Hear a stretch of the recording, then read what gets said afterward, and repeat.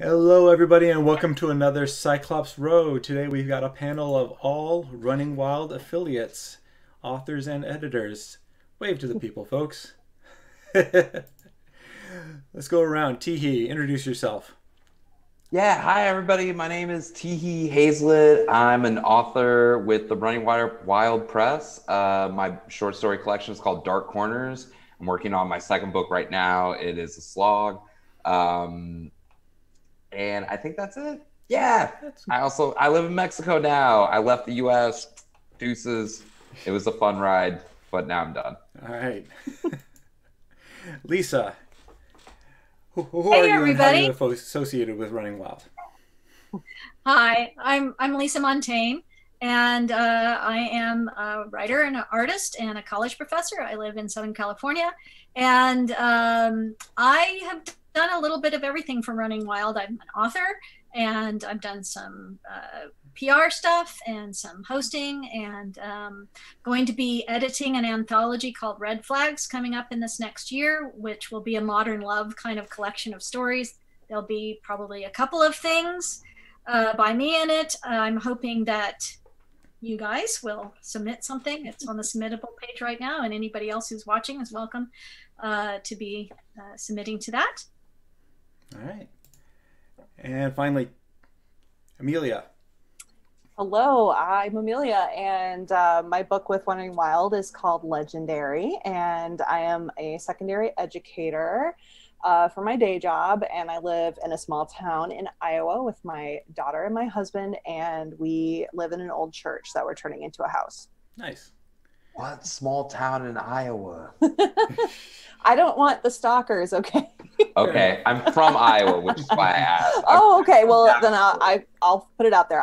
I live in Lisbon, All right. which is by Cedar Rapids. Okay, I used to live in Cedar Rapids too. No way! Oh my God! You know this Madame is. Malazzo. Ah. Oh, sorry. Sorry. Iowans when they meet each other, am I right? All right.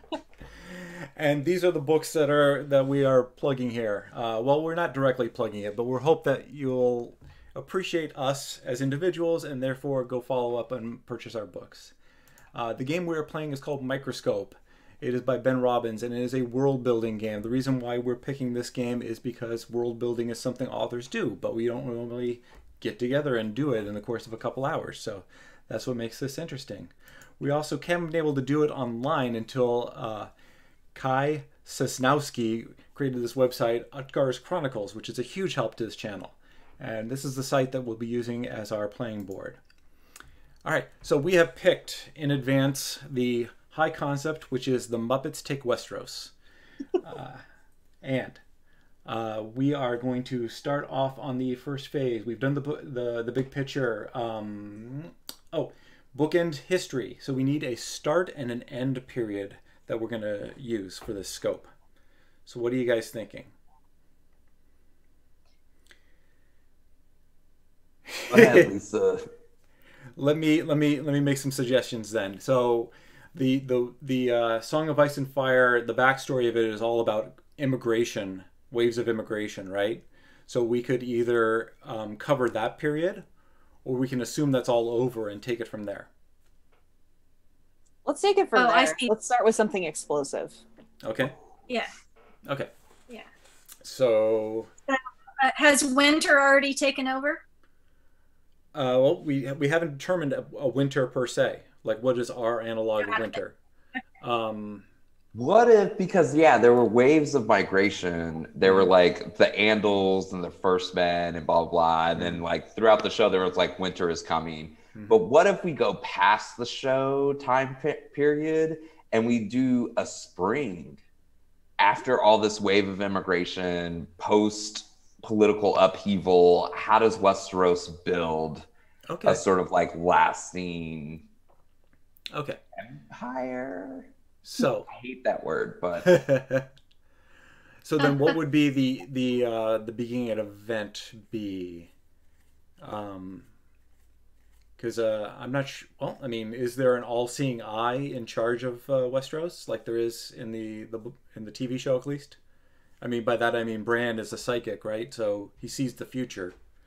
That can be a little limiting, unless it's malevolent. I don't want to take over, so I'll let other people have some suggestions, but I have some definite thoughts. About where the show should go from there. Well, and also, are we gonna name our world something else of our own? We can, yeah. Right now, all we have is the Muppets Take Westeros. Okay. But I we think have we to should call it something. we have to determine like what scale we have in history, like how long we're going. Well, it sounds like this is the beginning of like a new age, right? Mm-hmm. Because we've come to the end of something cataclysmic and now we're in sort of a rebirth stage. It's springtime.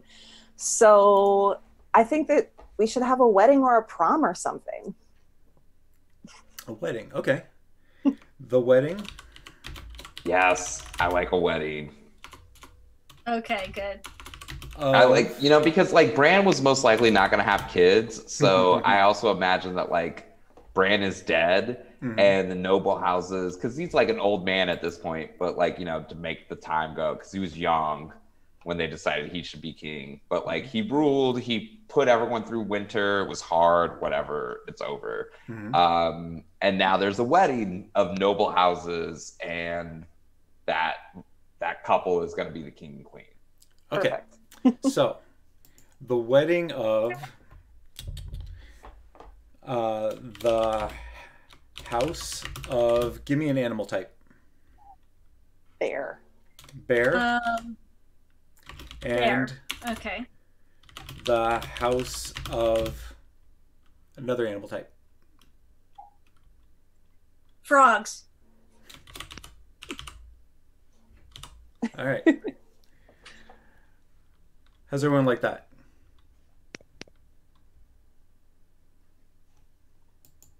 Are we still on? Everyone okay? Yeah. Okay. But try to do thumbs up if my thumbs keep disappearing. Well, also, I gotta flip over sometimes. I can't always see the screen. Okay. Yeah, no, we're good. So the wedding of the house of the bear to the house of the frogs, and so the frog I think should be the male, or maybe they're both males. I don't know. Okay. Well, actually, you're getting ahead of yourself a little bit. Right now we're just gonna stick with that. How should it end though? Ooh. The end of the wedding or the end of this whole The end era of the span of time. Like, whole how do we define this whole eon of this place?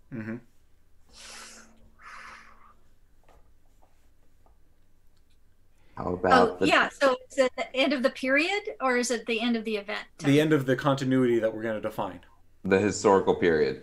What if the end of it is first contact with like Sotheros? The like massive continent that's like in the south of the as of yet unexplored world, which is like, it's basically Africa. But oh, that sounds great. That's a great idea. Excellent. So I was going to say the colonization. I didn't first contact maybe. Stop violating the Prime Directive. Exactly. But let's come up with the continent. A name? Yeah, we need a name for it. In the show, it's called, or in the books, it's called Sotheros. Sotheroros. Okay, so how do we Muppetize that name? Socotoros? It's all socks there. Oh, that's it. They're all sock puppets. Socks. Yes. Socotoros. We do not understand their ways. Yes. They sock it to you all the time. And they actually do, according to the books. A lot of people from Westeros don't make it there because, like, folks are like, you know, there's a bunch of, it's like jungle and you get diseases, but you run into like humans and they just like attack and kill you. They sock it to you. All right, so we have a light period at the beginning, which is the wedding of the House of the Bear and the House of Frogs, and then we have a dark period at the end, which is the colonization of the continent of Socoros.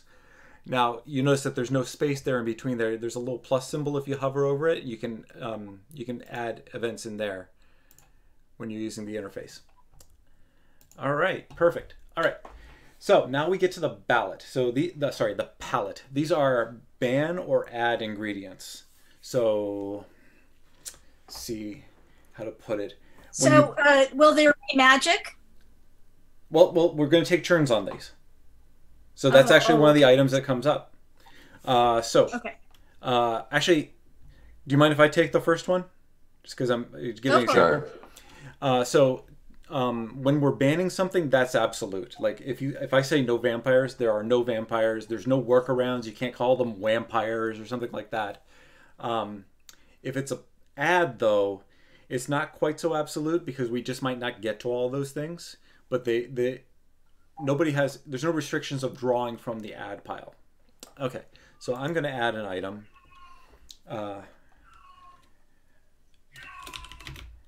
Can you guys hear my roommate's cat crying? Yeah, that's fine. Yeah. She's going to do this a lot. My bad.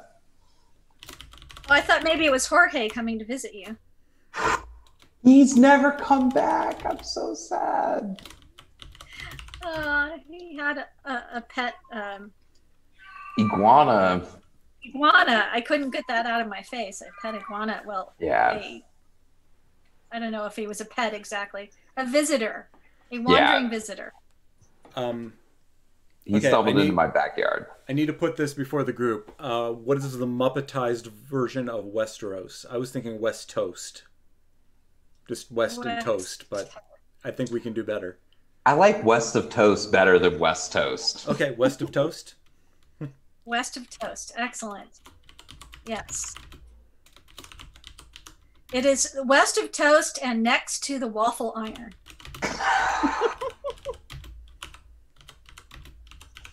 Yes. Yes, where the iron, the iron waffle iron throne. Yes, the waffle iron throne is. I didn't want to say throne. I wanted to say something else, but we could have the waffle iron throne. Sure, why not? There's a separate priest class of bakers, of breakfast bakers. You have the waffles versus the pancakes. Yeah. Hate each other. Yeah. All right. So if you take a look at the game board under palette, I've added a yes.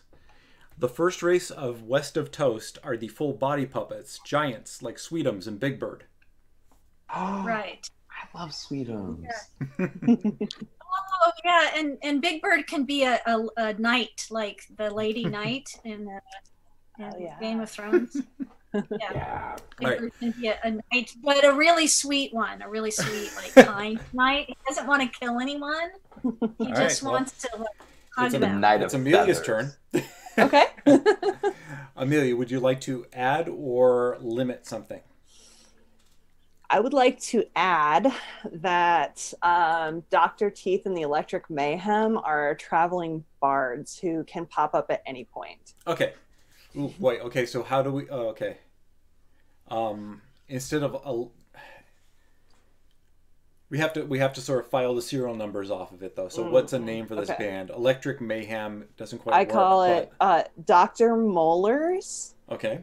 And the steam-powered crazies. Excellent. All right.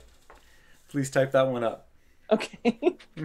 So let's see. Add item. Mm-hmm. All right. Dr. Molar. All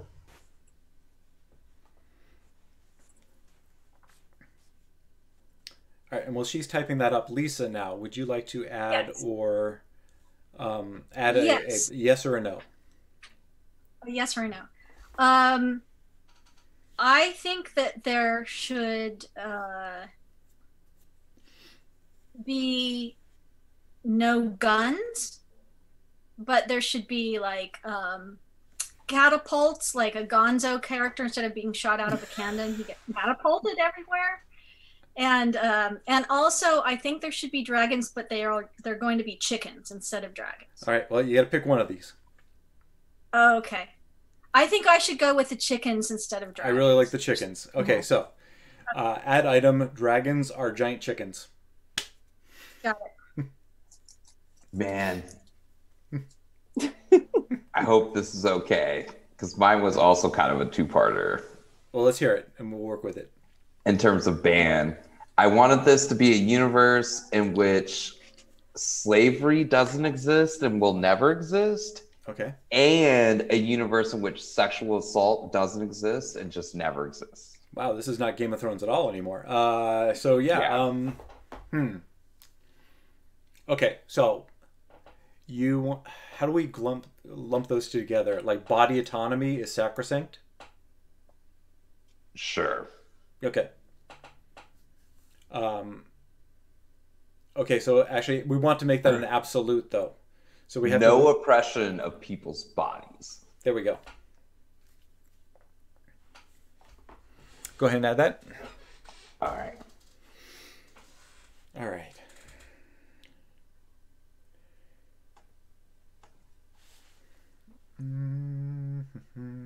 Okay. This would be interesting to see if you can add something and I can add something at the same time. I added it. Go ahead and talk amongst yourselves while I'm writing this up. Okay. So this is actually, when I play Dungeons and Dragons, this is the rules that we have. It's like slavery doesn't exist, sexual assault does not exist. Like, these are just things that like your characters would never even contemplate of because they just don't exist in the world. Yeah, I'm the faculty advisor for the D&D club at my school, and we had a lot of conversations at the beginning with the students about that stuff, and they were all like, "Oh yeah, no problem." But yeah, it still gets pretty crazy in there. They're kind of, I think they're sort of this like a traveling band of murderers. There's still murder. Like murder is still okay. Yeah, you're not gonna do sexual assault or slavery, right? But, like, well, murder is still fine. I mean, kind of the point of RPGs is to kill things and take their stuff. So, Amelia, have you looked at safety tools? Mm-mm. It's something you should look up in role-playing game. It's a big thing now. The X card, for example, is one that I use. Where you simply put an index, when you're playing live, you put an index card with an X on it, and anytime somebody feels uncomfortable, they just tap the card and we just move on. Smart. Yeah. There's other ones out there, but that's I think that one's the most concise. There's ones that like fast forward and reverse and stuff like that. I think this CX card is perfect. Okay, so what I added was the second race to come to the land are the animal puppets. Ooh. So you had the giant puppets first, and then the animal puppets. All right. And then Amelia, your turn. Okay. Oof. Well, I can't say no vampires, even though I'm inclined to do that because I don't want to get, all Twilighty up in here. But if we don't have the count, obviously that's sad. Yeah, so yeah, there should be a vampire. Yeah, there should. Okay. All right. So I am going to say,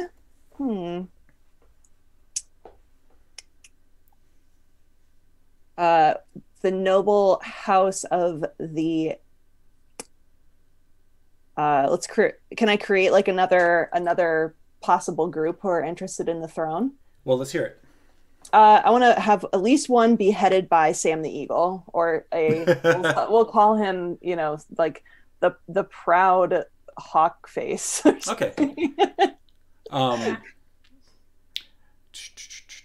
Okay, so the animal puppets are led by a strong personality bird of some type, right? Yeah. Okay, so we got to come up with our own name for him, though. Yeah, I thought Sam the Eagle might make a good White Walker, but but I think that's not what you're going for here. Well, hawk would be good, right? Because that's a hawkish identities. And all the animal puppets almost all of them are just regular name, the animal. So maybe Hank the Hawk. Perfect. That Hank works. the Hawk it is. Okay. So animal puppets are led by Hank the Hawk. All right. Do you want me to write that in there? Yes, please. Okay. How many rounds of palette do we do? Technically the rule is until people run out of ideas. We keep taking turns, and as soon as somebody can't come up with something, then it goes one last pass, and then we move on. But because we all generate ideas that might not work, so we're just gonna basically keep going until we agree that we got like a good strong foundation. Cool. All right. So, it's my turn? Yes. Okay. So, we're still doing the palette, yes or no. I already mentioned the no guns. So that I put that under no. Oh, yeah. I mean, you can. I kind of feel like it's implied that there's no guns. Oh, okay. So you know, you can do it, but you might also want to think about what might lend itself more definitively. When did gunpowder become a thing in human society? I feel like I should know this. Roughly the age of sail. When was that? I was like looking for like a year range. Oh, okay. I think I'm hardly an expert, but I think the Renaissance. Yeah. Okay. So before Game of Thrones time. After. After. Yeah. After. I don't think they had gunpowder in the War of the Roses, which Game of Thrones is based on. Okay. Yeah. That's right. So okay. If that's a given, then that there's no gunpowder, so yes. If you want to replace gunpowder with something Muppety, though. Muppety. How about Gunpowder. jam? Gunpowder made of jam. Gunpowder made of jam. And that you have to in order to hurt people with it, you have to get close enough to them to like spread it on them with a butter knife. All right. All right. So, but weaponized jelly. Weaponized jelly. Okay.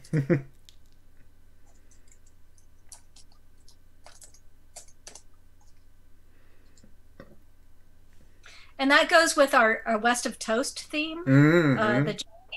Yes, and the waffle iron throne. Mm-hmm. All right, Tihi, your turn. I had 2 ideas again. Crap, but I just forgot one. Well, that makes it easy then. Yeah. I would go with the one you remember. Man. Shit, the one I forgot was pretty good, though. Oh, okay. Yeah, I'll go with the one that I remember, even though I remember both now. But laugh tracks exist in this world. Oh, yeah. Excellent.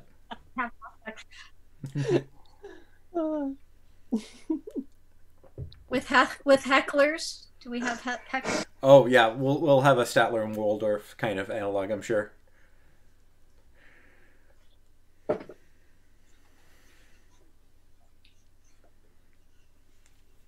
All right. All right.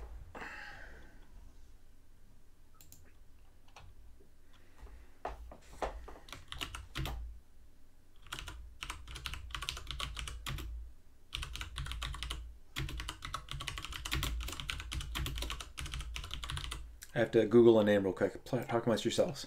Okay. Okay. Sweetums All right. is one of my favorite Muppets, though. Mhm. Yes. Eyelash goals. Yes, right? Okay. Sweet. No biological humans except Paul Williams. Who is Paul Williams? Paul Williams was Oh a frequent host, a guest of the Muppet Show. He also wrote most of the songs for the movie. He was a little guy. Yeah, very small. I don't know. Is he still alive, Tom? Yes. According to the Google search I just did, they didn't have a death rate for him, so yeah, he's still up there. Okay. How old is he? Yeah. He's 80. Oh yeah. Yes. Maybe he'll watch this. Yes. Yeah. Hi, Paul Williams. We're sorry I in remember advance. that was a little girl. Yes. All right. Okay, so he's the only biological human. Got it. All right. All right. Amelia, do you have anything? Yeah, I think that Monzo, the blue person should be the father of chickens. All right. Yes, we'll call him Monzo. Yes. Okay. And So that there's some implications to that, right? That the monsters are another race, and they're sort of taking the who are the ones from the dragon riding people? Who are they called? The Targaryens. Yeah, they're taking the Targaryen slot. So they're the weird, slightly off Well, race that came by and conquered again. So that I like that. I wonder about this because if Bran has already been king and has died, so we had a mother of dragons who died, right? And so like, and we don't know whether dragons still exist anymore. So, but now we have a father of chickens that like I like am totally in love with. So like, we shouldn't like adhere too strictly to the canon of either property. So, but okay. Monzo, father of chickens, is too good an idea not to use. I feel like it's whatever it is like it maybe occupies the same space that Daenerys did for most of Game of Thrones, where you had what's going on in Westeros and then you had what's going on elsewhere, which is like Monzo, the father of chickens, is like gaining power and like having their own separate adventure. Like maybe they'll collide, maybe they'll not.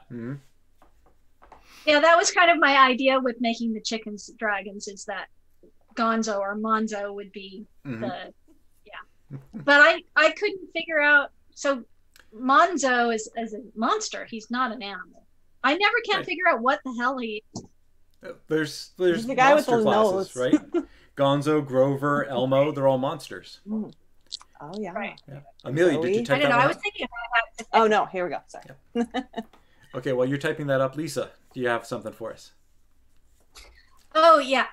So as I said, I was thinking in the lines of now what we're calling Monzo, father of chickens, that he could be, the way he travels is instead of being shot out of a canyon, that he catapults himself from place to place with a catapult. And then of course the chickens either have to be catapulted or they fly alongside him as he gets catapulted. The giant chickens fly alongside the catapulted Monzo, father of chickens, and that's how they get around from place to place. Okay. All right, so that's a yes item. So you can just say Monzo travels by catapult. Okay.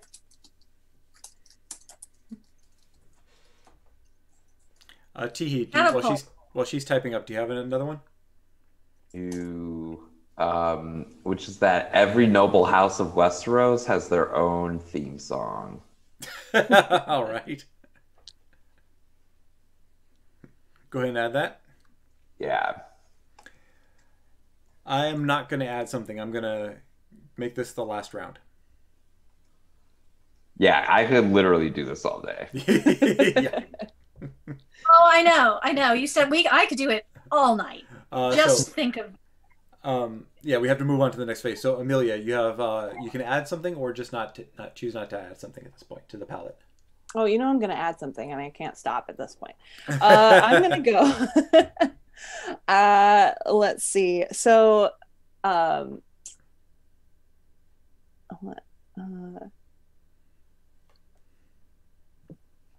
there are these two apothecaries who do experiments with alchemy and stuff, and one of them only says meep. And sometimes characters may need to visit them for cures or trying to turn lead into gold or something like that. So we'll call them Funson and Squeaker, the apothecaries. They were called. Are you filling in the Magisters position? Oh yeah, you haven't seen it. You don't know what the Magisters are, probably. I don't. They were the wise men, and the only ones who came close to doing kind of something like science or magic were those guys. Oh. So I think that's the same slot. Okay, I literally can't spell apothecary right now. So what are they? APOTH. Oh. E. Oh wait, hold on. C-A-R-Y. I got spell checks gonna help me here. Okay. I know. I was like grasping for straws. I was like, "Where's my Yes. mental spell check?"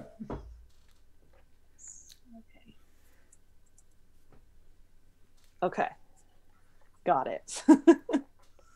All right. Lisa, do you have one more thing you want to add? Let's see. I did actually make notes. Let's see. I'm glad Else you did I prepped for this mention? ridiculous Muppet Westeros thing we're doing. You betcha, baby. I do my homework. There was something. Oh, yeah. Okay, so there is a very small, half-sized ratso Mm-hmm. who he eats cheese and he knows things. And yes, and so he's yeah, we'll call him Rotarian. We'll call him Rotarian. and he's like the scholar, the wise person, but he eats so much cheese all of the time that he has to be carried around in a wheelbarrow. Okay. And he's being carried around in a wheelbarrow by Big Bird, who is the who's a knight. Yes, so we want to think of a name for. We didn't think of a name for. Knight of Feathers. Oh yeah. Okay, what was that, Tihi?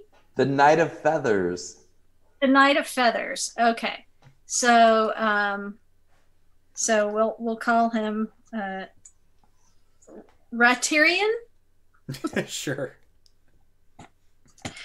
Ratirian eats cheese and knows things.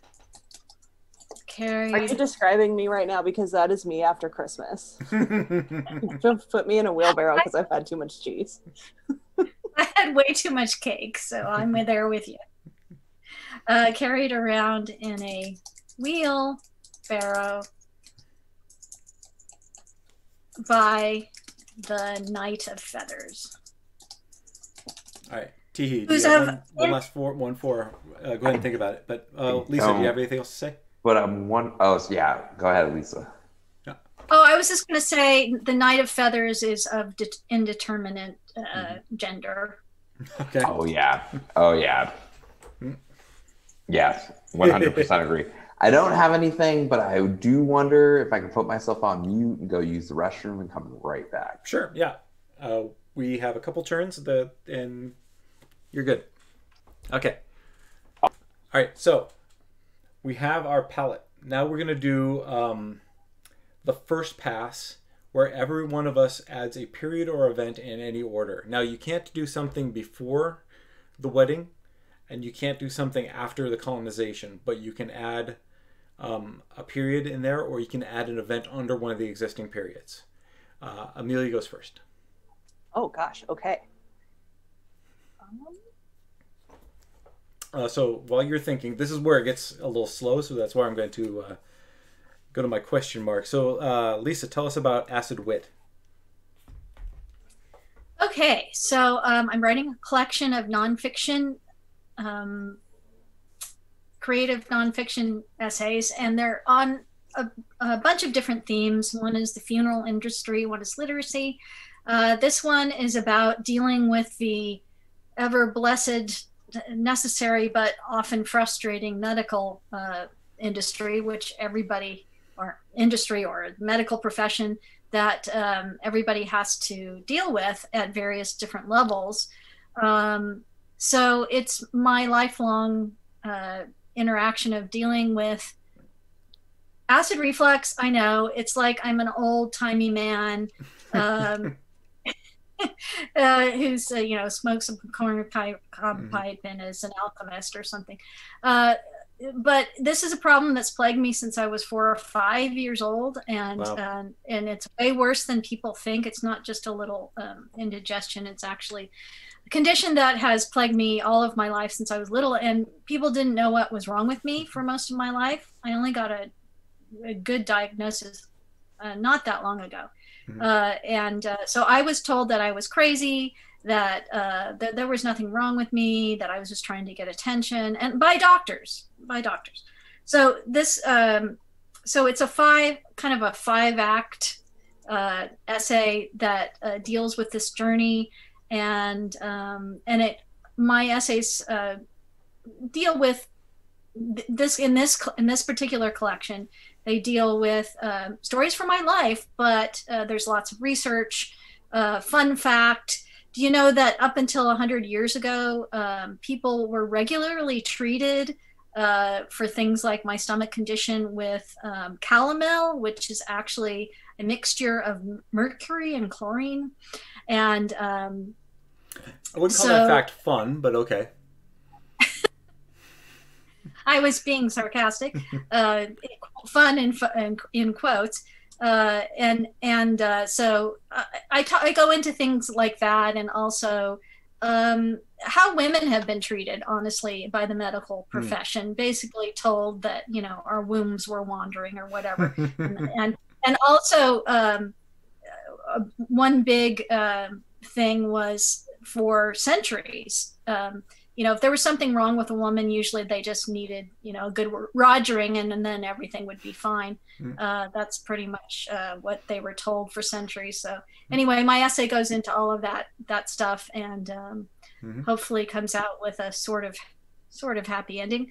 Although I need to put a codicil in there.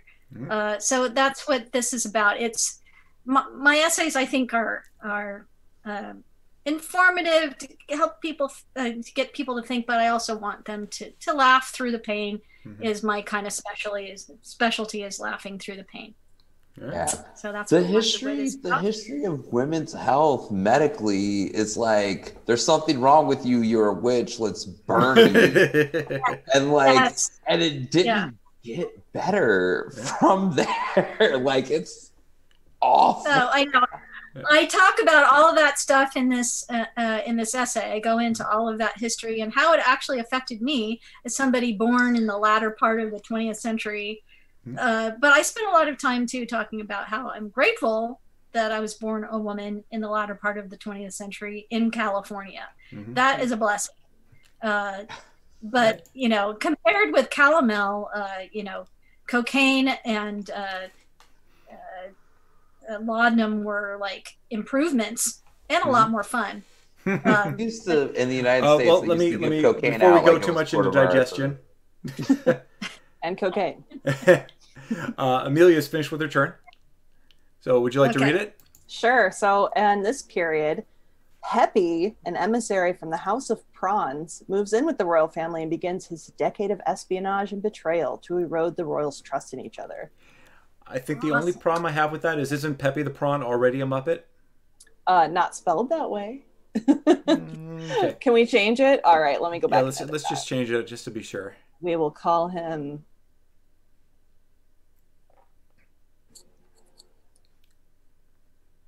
Shrimpy. Shrimpy the Prawn. All right, excellent. All right, and then let you follow the rules. You put it in between the two events. Okay, excellent. All right, Lisa, your turn. Add a period between either of these events, or add an event underneath one of them. An event underneath one of them. Okay. All right. So I just go while you guys are talking about other things? Okay. So to add an event, I got it. You can, when you hover over the period, the add event link shows up. I got it. Excellent. Okay. I'm going. So Amelia, tell us about Legendary. Sure. So Legendary started off as a short story that was included in the Running Wild Press's anthology of stories, and it was suggested that it could become a book, so I went ahead and wrote the rest of it. And it is the story of two young men who are in a relationship in 1950s in London post World War II, and they are trying to understand the meaning behind a close friend from their past last words before passing away. And it takes them on this cross-country, I say road trip, but most of it's train rides, where they're trying to track down some information about someone who's allegedly dead, but is maybe not. And then all the time while they're trying to understand this, they're living through the oppression of being a gay couple in a country where it's technically illegal. And all threaded through that is Arthurian legend and myth, which is sort of being transferred onto these young men and some of the things that they're going through. So I would describe it as an LGBT historical romance, and it is a very happy ending. I like to put that out there, even though it's technically a spoiler, but I think that's really important that people know. Because the setup does not imply a happy ending. Oh yeah, I mean, but it does. I think personally, I might be a little biased. It dovetails nicely. There's some heartache, but yeah. Happy endings are really necessary for LGBT stories. Agreed. We, as a gay person, we just like clutch onto those that we have. So, hell yeah, I'm really excited to read your book. Oh, thank you. Was Arthurian myth something you had always been in?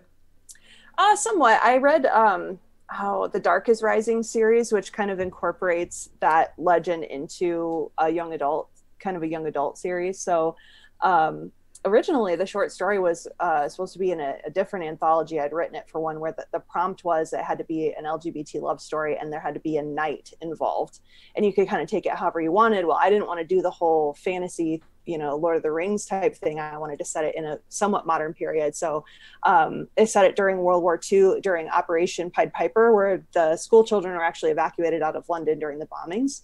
And so these two young men kind of find each other in that scenario where they're, afraid of the Nazi invasion.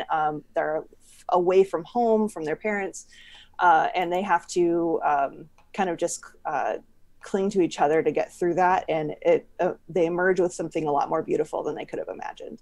All right. And it looks like Lisa's done. Let me go over to the board. Lisa, would you like to read it off? A Tyrion who is holed up in a cheese shop gets a report from an informant that Shrimpy plans to sabotage the Baron Frog wedding with weaponized toast. All right. Well, now the wedding has already happened.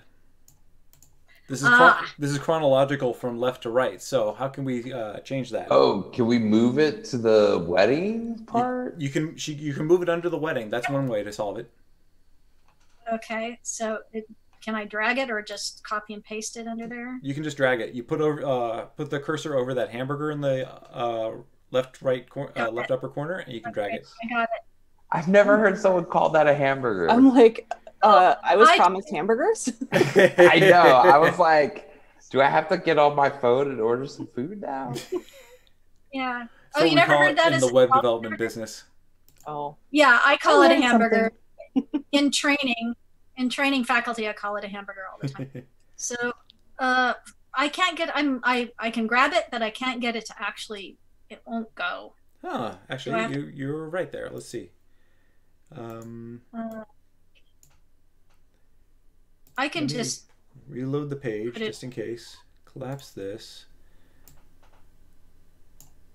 I can just copy and paste it. Yeah, I think you're gonna have to. It should do that. Yeah, I don't know why it's not. Okay. So we have to have some place for our weaponized toast. And I'll go ahead and delete the original one. Okay, all right, and then that's a bad thing. Yes. The bad thing. This is a dark thing. So if we're building up that event underneath there more, then we have to... So I said that Shrimpy plans to sabotage, but that's under a different period, so maybe that doesn't work there. Yeah, Shrimpy comes later, after the wedding's happened. Okay.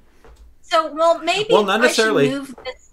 Not necessarily, because this one has him simply moving into the royal family. So He can have actions before Oh, that's true. he was introduced there. Yeah. Yeah. He's been behind the scenes. I mean, the only thing you can't jump forward ahead of is somebody's birth. Mm-hmm. All right. All right. Tihi, it's your turn to add a period or an event. I was gonna add an event, but this one kind of like superseded it. Well, go ahead and type it up while we're talking. Okay. And then wait. Collapse. Sorry. I had to collapse it too. We had a large palette. Yeah, we did. All right. Another event. Okay.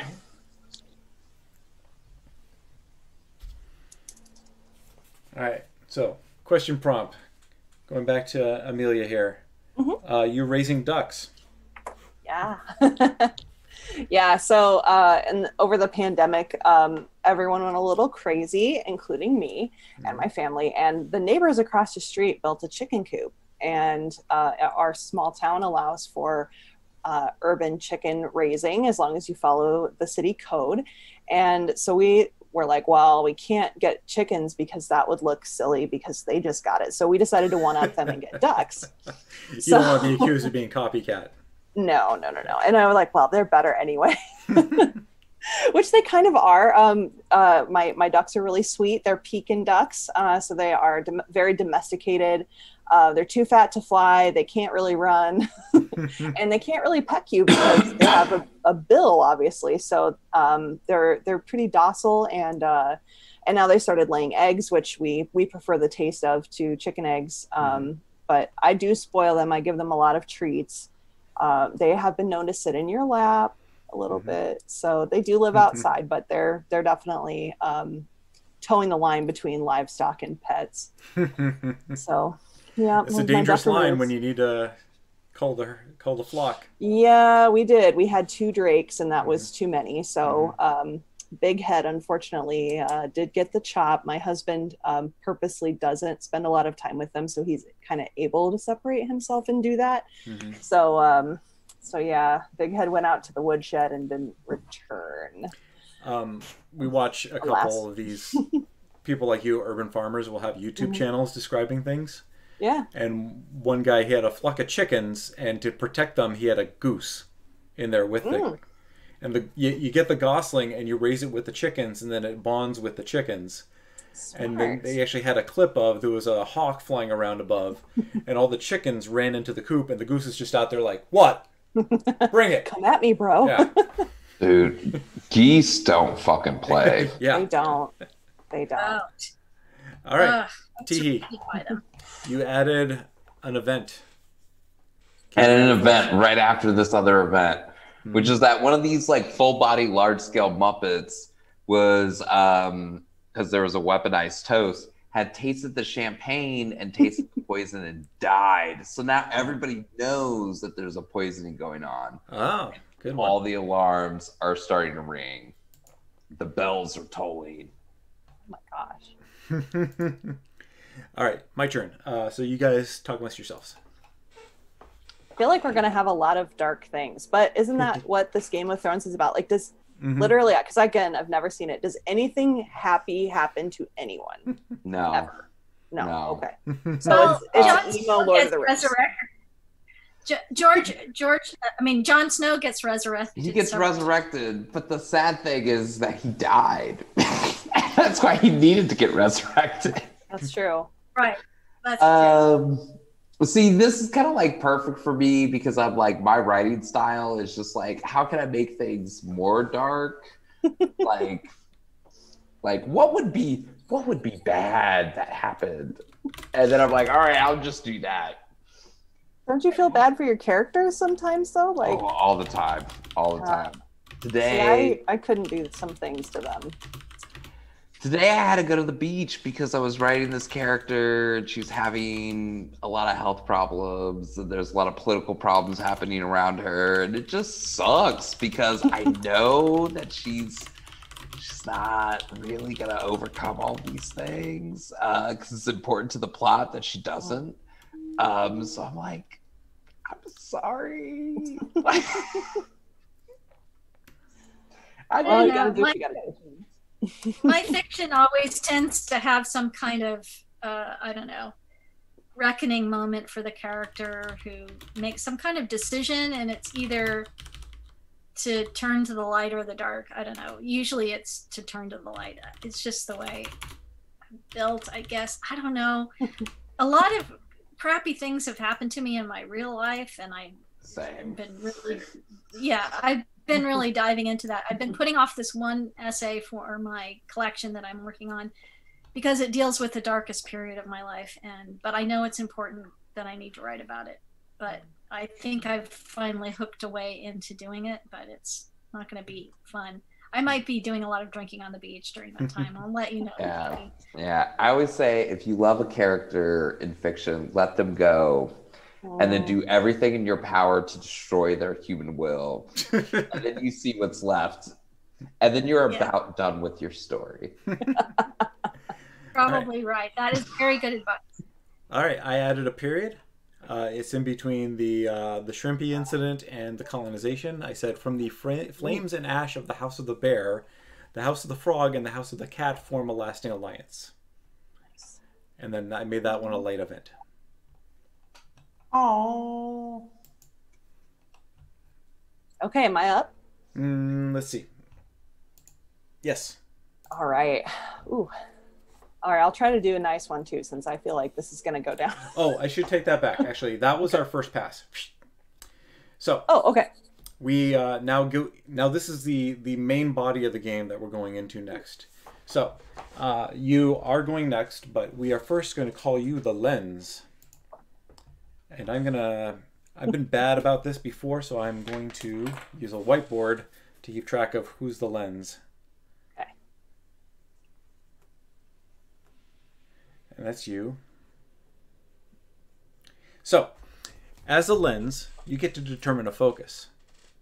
Okay. So something that's already on the board, either the palette or the periods and events, pick something. Usually it's a proper noun, but not necessarily.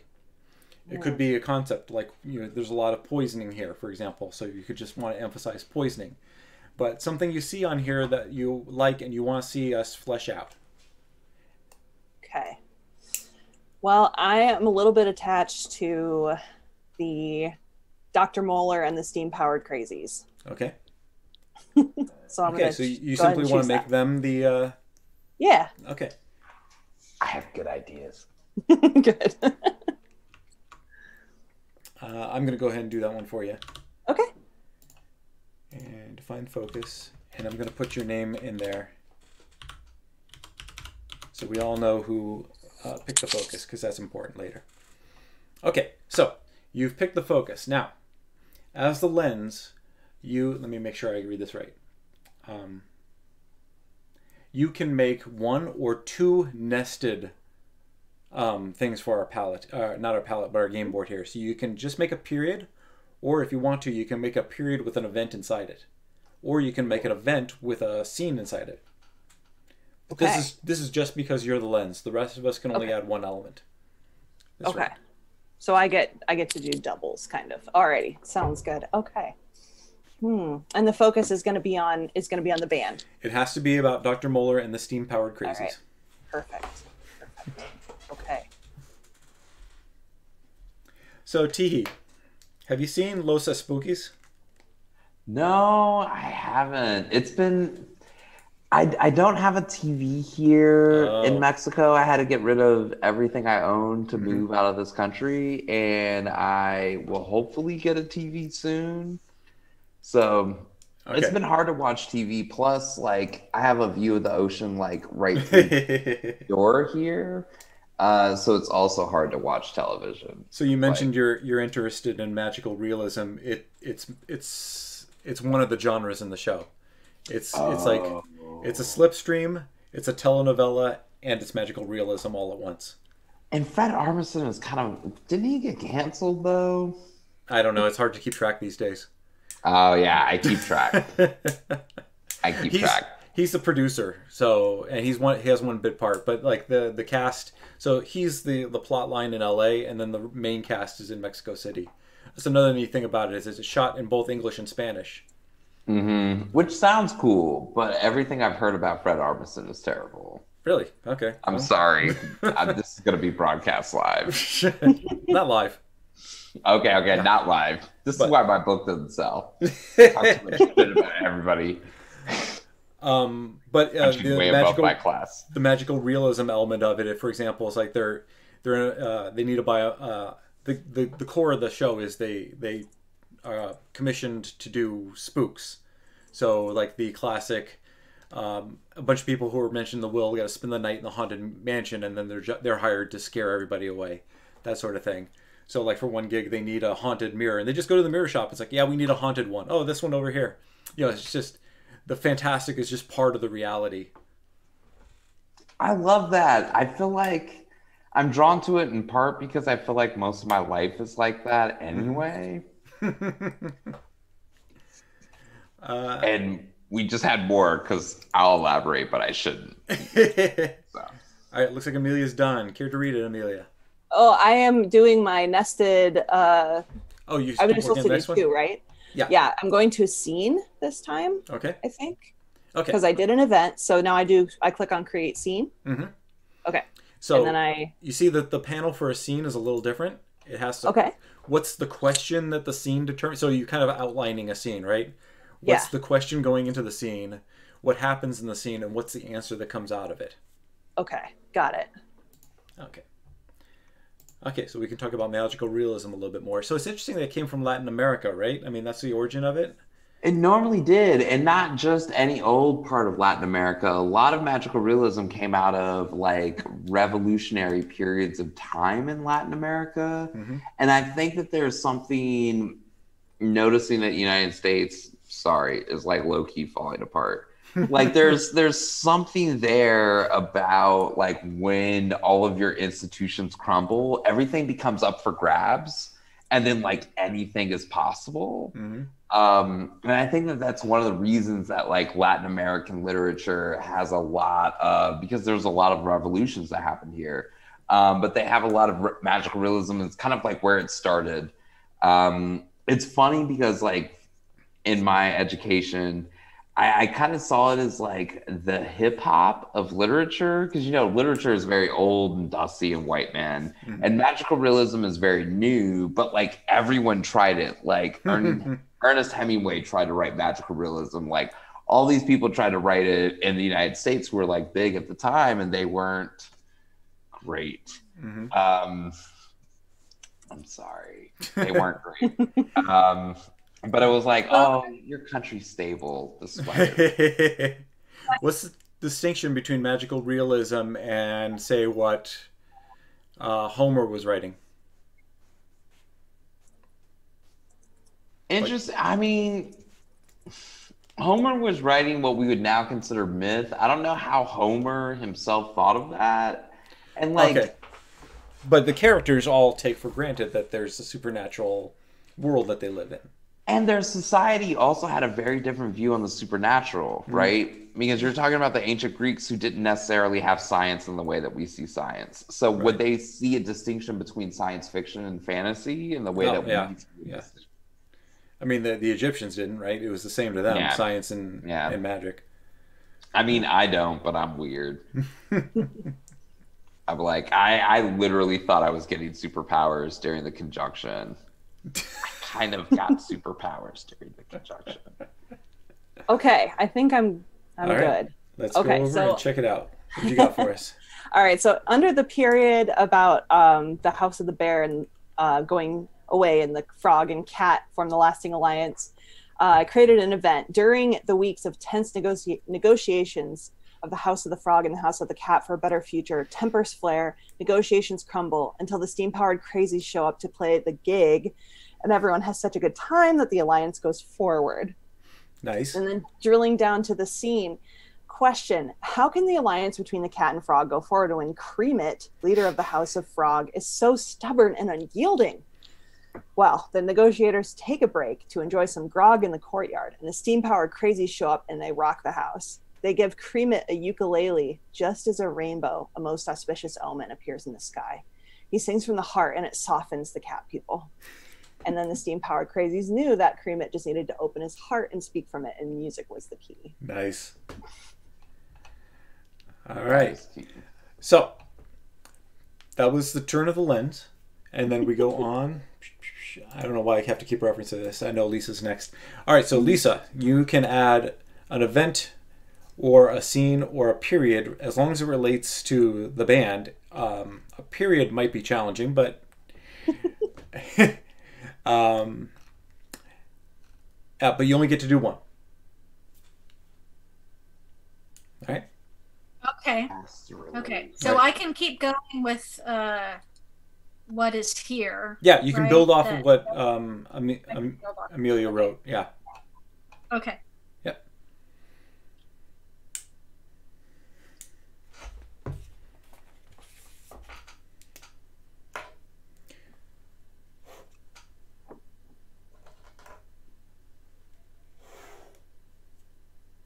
So how's the weather in Mexico?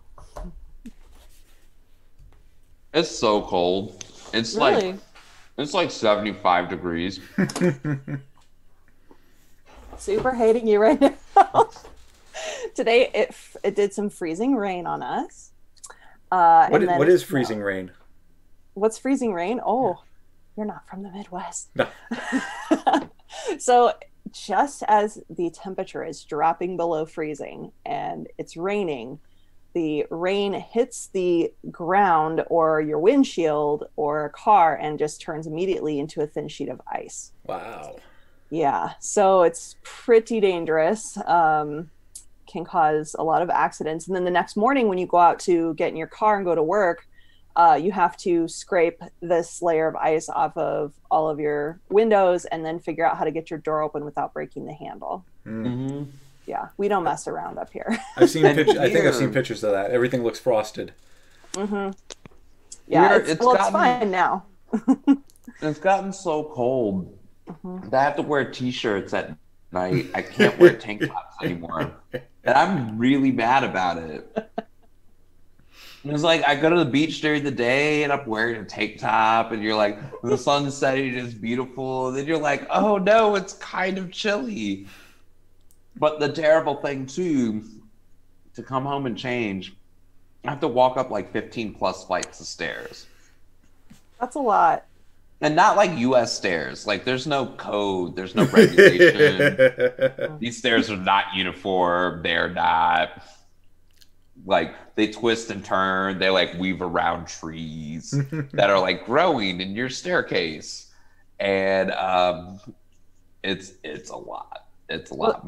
My ankles are super fucking jacked. It's a good thing you left all your stuff when you came. I can't imagine what it was like moving in. Oh yeah. Well, I mean, this is also a thing about, well, at least now until the United States crashes and burns, like the exchange rate is such that like I normally, this is going to make me sound terrible, but like I normally just pay for things to happen. I'm like, I don't want to do that. Can I pay for someone to do that? I have a washer and dryer in my own house and I don't want to do my own laundry. So I pay someone to come to my house and do my laundry for me. Wow. That's the bougiest thing I've heard in quite a while. Yeah, it's nuts. It's so nuts. I'm still trying to adjust to this new lifestyle. And we can all do it. You can all do it. Yeah, it's fine now, but 6 months from now, when it's summer, I've been here for 4 months. I've been here during rainy season. It's hard, but I can handle it. Mm-hmm.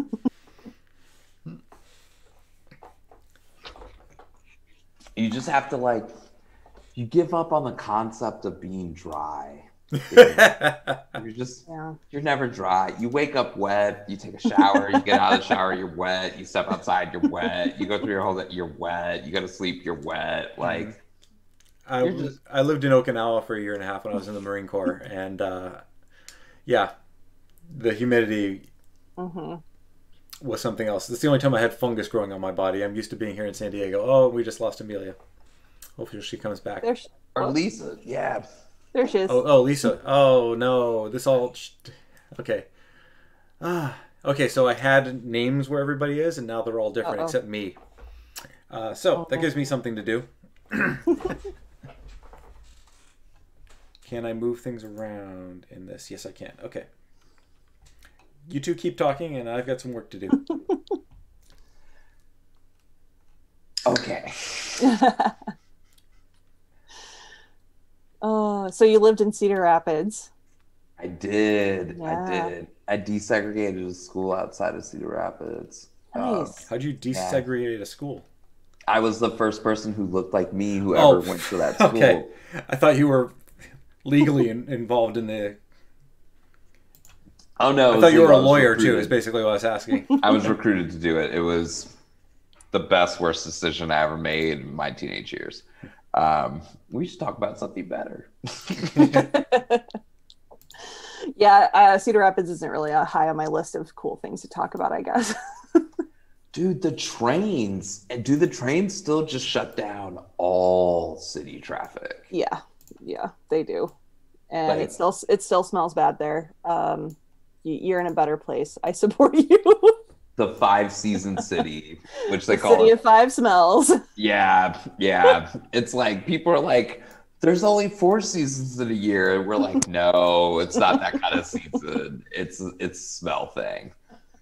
But when I first moved there, I like stepped out of the moving van and whatnot, moved in, and I was like, it smells funny. And I would like talk to people, and they're like, what do you mean it smells funny? And I'm like, it fucking smells bad. Yeah. Well, for those of you who are not familiar with the great state of Iowa, Cedar Rapids has a large Quaker Oats factory that emits different cereal smells based on the day. And then if you mix that with hog confinement odors and Okay, so it started off sounding pretty good. Yeah, I've Yeah. experienced this firsthand. Yes. It's rank in a way that you didn't know that smells could smell.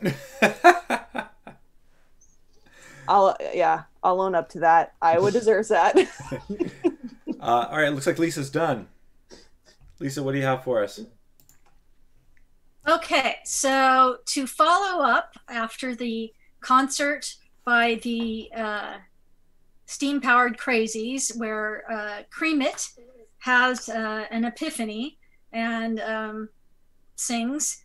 After that happens, Lady Pigalisa finds out that Creamit has fallen in love with a maiden from the House of Cat, and so she sends Sir Frogsalot, who is in her employ as a bodyguard, to hiya Creamit as he goes on an ambassadorial mission to the land of the Rainbow Connection. All right, well, one problem, though. Where are the crazies? The crazy. They're the So this focus. was after. Oh shoot! Yeah. I was following off on next from that. All right, I will revise. Carry on. My idea is that maiden could be in the band. Ooh. I thought of that. I thought of that at first, like the hippie girl. Mm-hmm. I did think of that, and This then is just me. I don't know. I always thought that she was kind of genderqueer. The girl with the braids, the glasses. Oh, I think her name is Janet. Janet. Janice. Janice. Janet. Janice. Yeah. Janice. Couldn't remember her name. I couldn't remember her name, so I think. All right, let me edit it to add that. Okay. It's like, she's genderqueer. Like, just in my mind. In the same way that, like, crap now, shit. It's not like I'm too drunk, but I just totally forgot. Big Bird. Big Bird is also a little gender ambiguous. You're like, Mm-hmm. Well, I think he's supposed to be 5 years old. 5 years old forever, but still. Yeah. I mean, I guess. I guess. I mean, Baby Yoda is going to be like 9 months old for like 25 years or something. Yeah, for decades. So we'll see. Well, I'm reading the New Mutants comic book right now, and those kids were teenagers when I was 13, and now they're still teenagers. When you're a valuable intellectual property, you don't have to age. Yeah, it's like, how old is Cyclops and Jean Grey? And how much fucking drama did they have? Like, who can even keep up anymore? My favorite fan theory of all time is that in Marvel Comics, Franklin Richards, the son of Mr. Fantastic and the Invisible Girl, is the most powerful mutant in that universe, and he's been dictating continuity since he was 6. And that's why nobody ages, and that's why there's all these like resets and everything, is because it's all adhering to his whim. Because the characters were aging regularly until he got to 6, and then they realized they had to keep this going, so everybody's ages stopped. And they've established over and over again that Franklin Richards is a very powerful mutant. That's it. DC doesn't have a fan theory like that. That's why they have these crisis things that have to keep happening. Oh my god, yeah. I feel like Cyclops and Jean Grey are like those friends who just like always have the most drama going on. You haven't seen them in 3 months, and you like sit down with coffee and you're like, oh, how you been, Jean? And you're like ready to be like, I got a promotion at my job, or like I moved apartments. They're like, I've reincarnated into another thing. And then like my son from another dimension came down, and you're just like, fuck, like this is Starbucks. Like, calm down. Now they're in a relationship with Wolverine, the 3 of them. I knew Cyclops was on the D.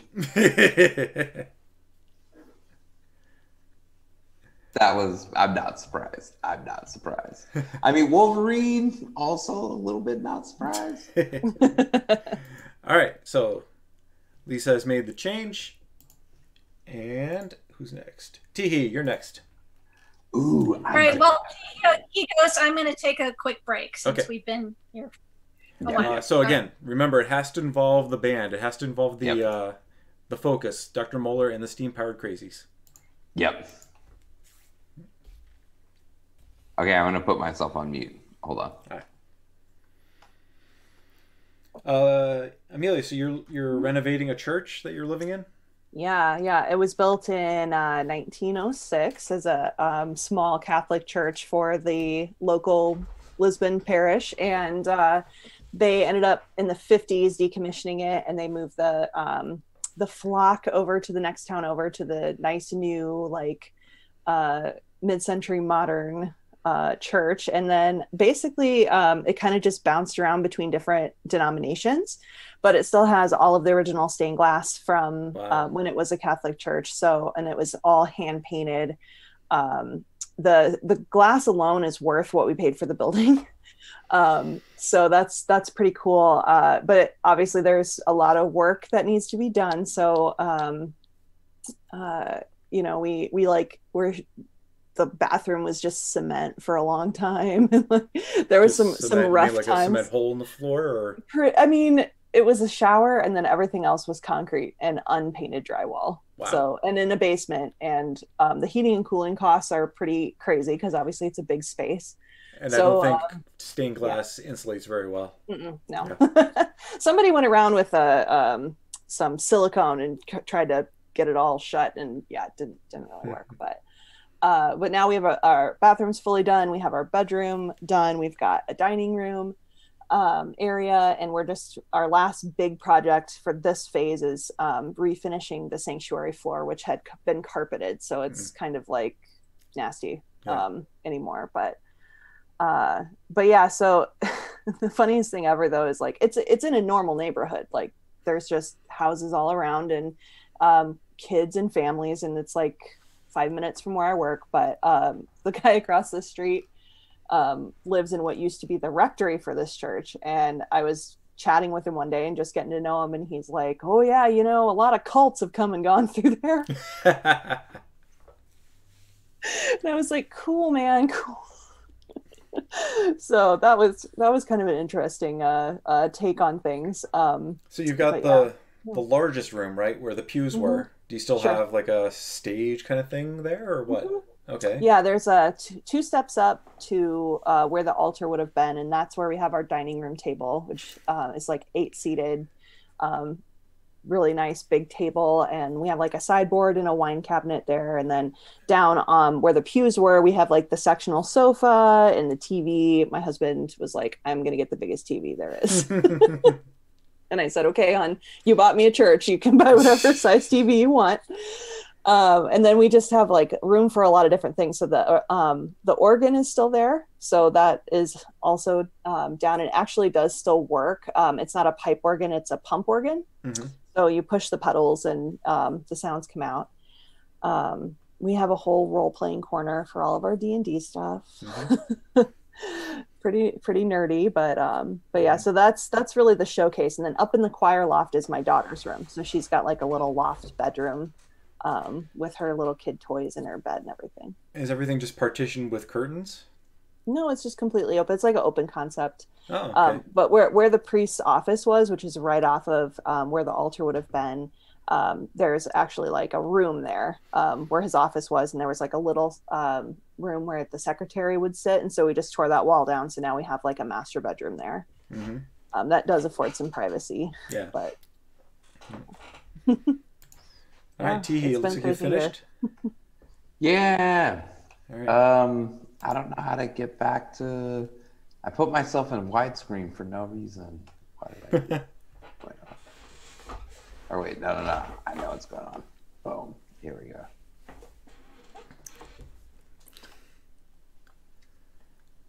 Can you see your own entry?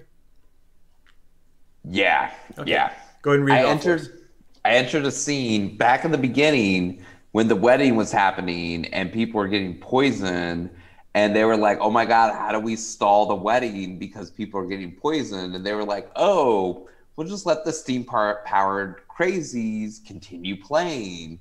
And so they do. And but they end up like just performing way too well. And the noble lords of various houses start to become really enthralled and enamored in different members. And they realize that they're like, oh my God, for the first time in our lives, we have political power. Like we have like very powerful people who are like super into us. And what should we do? But thankfully, they make the smart decision, which is not to do anything, which is to continue to accrue political power instead of expend it, so that they can continue to be at the right place at the right time until they need to spend that power. All right. I love it. All right, and I am up next, so talk amongst yourselves. This is what I try to tell other people in politics or who work in political arenas, because I work in political arenas. And it's like, yes, you gain some power, but like, it's like a down payment, right? And it's like a mortgage. It's like, you should accrue. If you're always, whatever, you get a little something and then you like spend it on something else, over time, you don't have anything. Mm-hmm. It's like, why not accrue? Mm-hmm. That's good. I like that. Yeah. I'm so drunk that I'm just explaining all my secrets. I'm sorry. I'm sorry, Hold world. on, let me write that down. Yeah.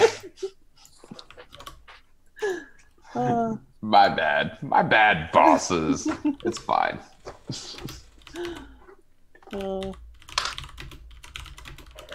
Oh crap, what else can we talk about? Well, who has watched Amazon's The Boys? Anybody seen that one? It's a I don't dark like that superhero. show. Oh, it's good though. It kind of reminds me though of Game of Thrones, and that nothing good ever happens to anyone. Nothing good ever happens, and like I don't feel like the women characters get enough agency. Mm-hmm. Yeah, I just like evil Superman as an idea. Mm-hmm. Mostly so because you got plenty to choose from. Yeah, I just like it as a clapback to the Marvelverse. Yeah. Was anybody watch The Expanse on Amazon Prime? Absolutely. I want to so bad. I heard it's really good. So yeah, good. that's next on my list. That's on my upcoming list. So I made this crazy promise to myself that in December I was going to take a break from my regular shows because some of the things I watch sometimes give me nightmares.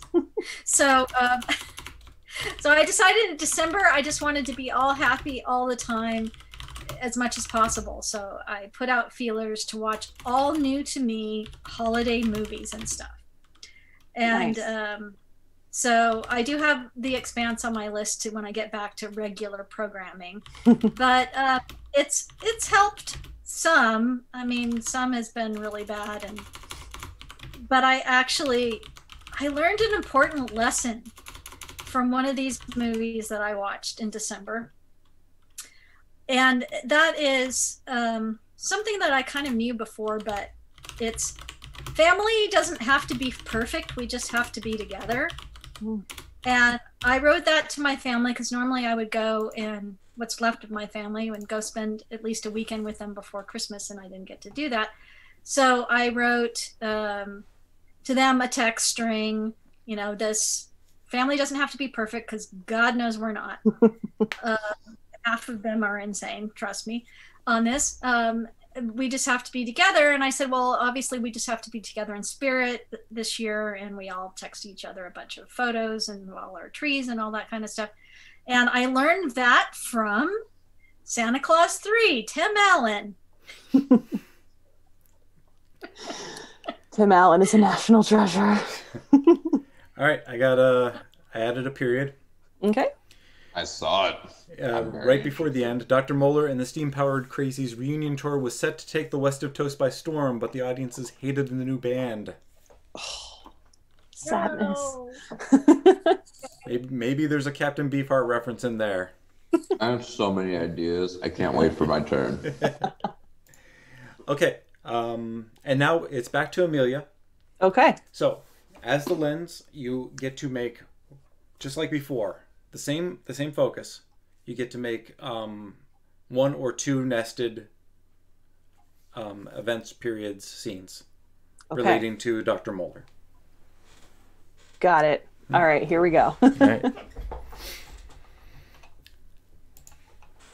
Now, the Expanse is my favorite sci-fi property right now. Mine too. And it's funny that you mentioned it because, like, playing this game, the reason why the pitch is so specific, the Muppets Take Westeros, is because if you're very vague, it always kind of ends up being samey. And every game I've seen that takes the approach hard sci-fi ends up being The Expanse. It ends up with a Mars Earth fight, and then there's also people in the asteroid belt, etc. Just because that seems to be the way things are going. But yeah, we're all caught up on it, and that was quite an episode. I mean, the Red Wedding's one thing, but the attack on Earth is in a the different Sept of league. Baylor. I was telling a friend of mine who I just, for the life of me, I can't get anyone to watch The Expanse. Oh, God.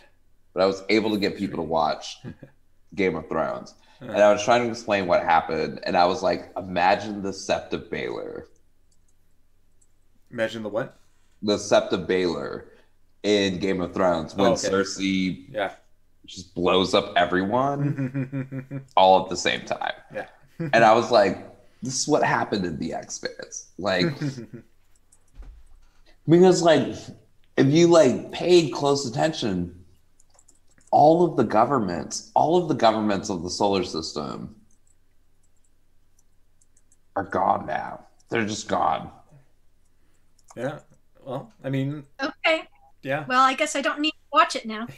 No, it's not a spoiler. It's totally not a spoiler. There's so many other things that are happening. We were, my wife and I were talking about it, and like it's a sci-fi show, but it's also so heavily character driven. It's not like the proto-molecule is the inciting thing, but it's all about the human reaction to the proto-molecule that really drives the story. So it's much more political than that. Good. That's not even a spoiler because it was a foregone conclusion at some point that somebody was going to take everyone out. You have like 3 factions who are on the brink of war for like decades. And like, oh no, they all died. Of course they were all going to die. Like, they were at gunpoint to each other for decades. Somebody was going to pull a trigger, and then everybody else was going to pull a trigger. Like, this is going to happen. Yeah. And I guess it's got 1.5 seasons left, which I really like, finite seasons. This era of finite series. Yeah. The Watchmen changed the game. I would say Lost changed the game first. As far as finite series? Because they said, we're going to write 6 seasons and be done. They battled a little bit during season 3, but... 6 seasons that didn't make any goddamn sense. But it was still a finite series. As opposed to something like Supernatural, which... Christ, that thing had so much more steam than I thought it would. But where was Lost movie? They made it for 6 seasons, but where was their movie? It'll come around eventually. How's it going? Amelia? It's going good. I'm just Okay. Hold on here. Still refining my craft.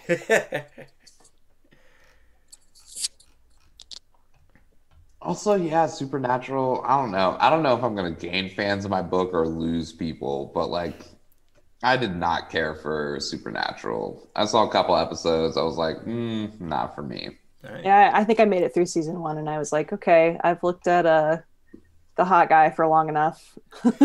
I don't think I can move on from this. He was on my soap opera back in the day. I can't remember the actor's name, but he was on Days of Our Lives, and it was when I fell in love.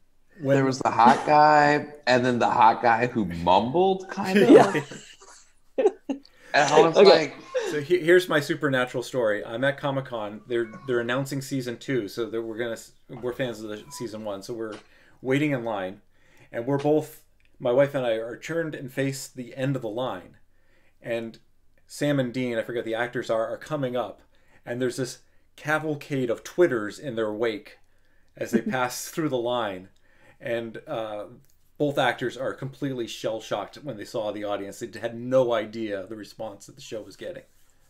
Like, to witness an actor just realize, oh shit, I'm a star now. dude, people love that show. I have no idea why. I've never seen it. I've never seen Supernatural. I want to eventually sell future books, so I'm just not gonna. That's the thing. Like, there's so much stuff out there. You can take a dump on stuff. Like, I'm tired of Star Wars. Yeah.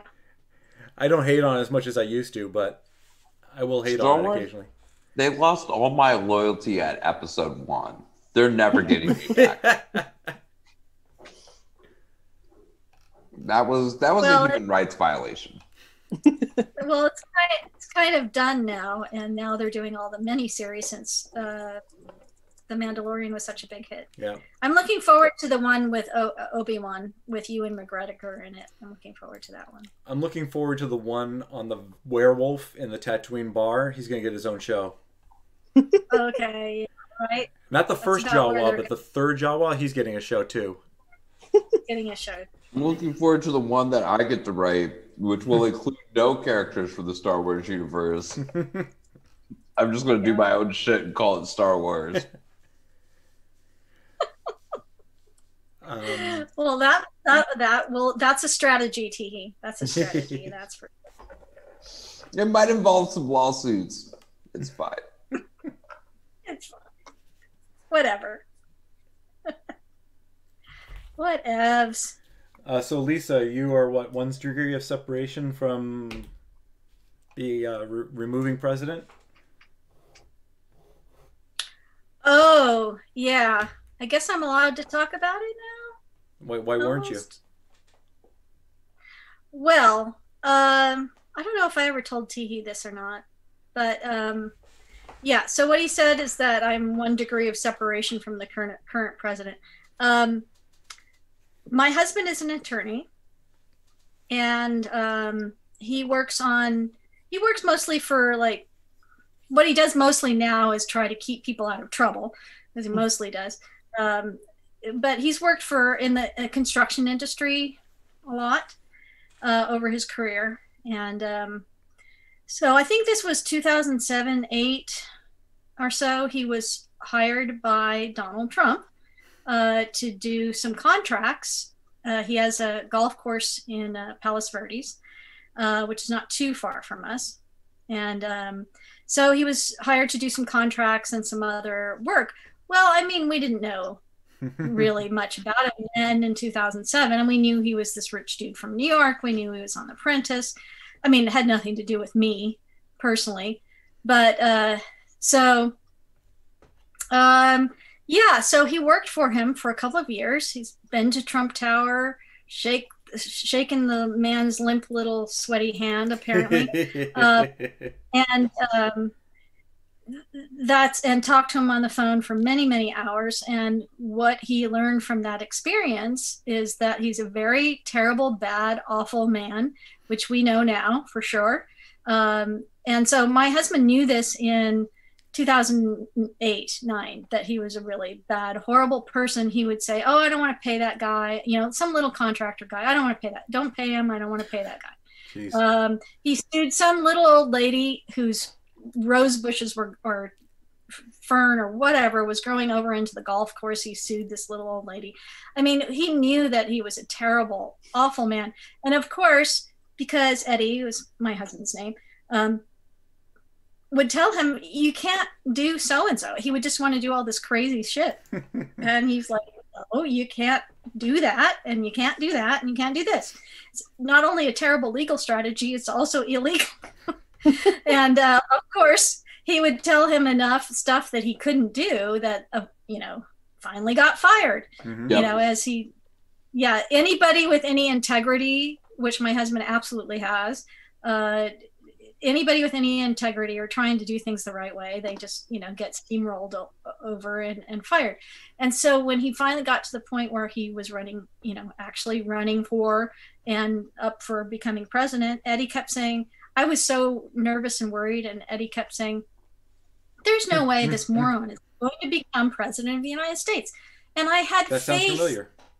I might have said that too. I had faith in my husband. I had faith in my husband. I had faith. And then the night that he won, I literally wept. I cried all night because I knew it was going to be bad, but nobody could have made the shit up. I didn't know how bad it was going to be. I knew it was going to be bad, but I didn't know how bad. And so this time, I never trust my husband again. That's it. That's the moral of the story. That's the moral of the story. Is never trusted him again about anything. But really, and then I think he was asked to do another contract a couple of years ago for the company, and something he did like really quickly. I don't know. He was cornered into doing it somehow or something. I don't know. He did some kind of contract thing. Okay. But he would never again do that. Right. That's for sure. Amelia, you are done. Yes. You did not nest these events, though. Remember, one has to be inside the other. Yeah. Son of a beast. So if you can nest them or pick one. My roommate's cat is crying. I'm sorry. Don't worry. I'm allergic, so I can't go anywhere near it. So it's just going to cry. Well. She's quiet now. That's fine. I'm surprised my dogs haven't had a fit yet, so there'll be animal sounds in these videos. That's fine. Yeah. Well, I'm just gonna delete this one. Okay. And save it for later. Okay. So why don't you read off the one that you kept? All right. So for my event, this comes under the reunion tour. And it's not going well. And so Bosco the Trash King is hired by the steam-powered Crazy's former fan club president to assassinate Dr. Moeller in revenge for his decisions to switch up the band's lineup. Bosco farms the assassination out to the Swedish chef of the far Northlands, who tricks the steam-powered Crazies to come to a feast where he feeds them some meat pies that contain the remains of the murdered Dr. Moeller. All right. All right, and that was the first round. That was the entire Amelia's focus. We are probably not going to play more than half another round because you see how long this game takes. But then the play comes to me because now I get to set a legacy and create an event based on that. So go ahead and talk amongst yourselves while I do that. Okay. So, wow, Amelia, okay. That reaction was genuine, just like when I watched the Red Wedding and I went, what the fuck just happened? Well, I mean, when I first started thinking about this, and I did a little pre-planning too, just in my head, I was like, Swedish chef is going to do some Titus Andronicus shit. Right. So yeah, I was just waiting for my time to work that in. Oh, well, great timing. Oh my gosh, that totally worked. It shocked me. Okay. Awesome. I put a few Cool. nice things in. I tried to be light on the first one, but we all know it's going to go downhill from here. I also try to be light. I mean, we're all writers, so eventually it's going to go downhill. Yeah. Yeah. Yeah, it has to. Yeah, it has to go down. You got to have your climactic horribleness somewhere. I think you may have achieved it there, Amelia. Kudos to you. Yes, very good. Just think of it as like, and it's human flesh. All right, sorry. I'm cracking I myself totally up. have an idea now. I totally have an idea. What would a food made out of puppet taste like, though? It would be very spongy. Yeah, it'd probably be like a portobello mushroom fake burger sandwich thing. I've heard multiple behind-the-scenes thing that actually Muppets really reek because they never get cleaned and they're filled with sweat, sweaty hands all the day. That is fact I did not need to know. Thank you. Yeah. It's I've worse than the been a cannibalism. fan my entire life, and I just wow. That was The inside of the Big Bird suit. Fortunately, it's just one guy this whole time, but Yeah, he's like, it smells like home. As someone who often writes about the worst of humanity, Tone, that was too dark. Too much. It was too much. Okay. Yeah. I bet they were I excited can when Febreze was invented. Right. I bet they were. So, oh my gosh, I think I can handle the murdered Dr. Muller being in the meat pies better than the smelly Muppet suits. Yeah, somehow that's worse. Mm-hmm. I know, right? I know. I dreamed of, being a set director for Muppets my whole life. That's what I wanted to do, like my whole life. When I was a kid, that was my dream when I was a teenager. Mm-hmm. I know I came this close to going to art school, and then I decided to be an English major instead. But being in LA, I probably could have become a set director or, set person. But I just really love the Muppets Tonight Show. That show was the best. The best. I know. It was the best. Made my day. My parents were screaming in the next room, and I could watch the Muppet Show. Awesome. All right, I have added. Okay, so I picked as a legacy. Whoops, I closed it. Open it up again. The House of the Bear. So the legacies will become a cycle, a palette of ideas, and as we go forward, if we went more than one turn, you would be able to pull from legacies. And then I added this event underneath the shrimpy thing. The House of the Bear takes advantage of the chaos and attacks the House of the Cat. Nice. All right. So that was that. Now, Lisa, you are the new lens. So what would you like to focus on? Oh, golly, gosh, and golly. I thought you said you like to swear. Give us the hard stuff. I know. God damn it. I'm not sure. Okay, you go ahead and think about that, and we'll talk. Okay. I'm on it. I promise.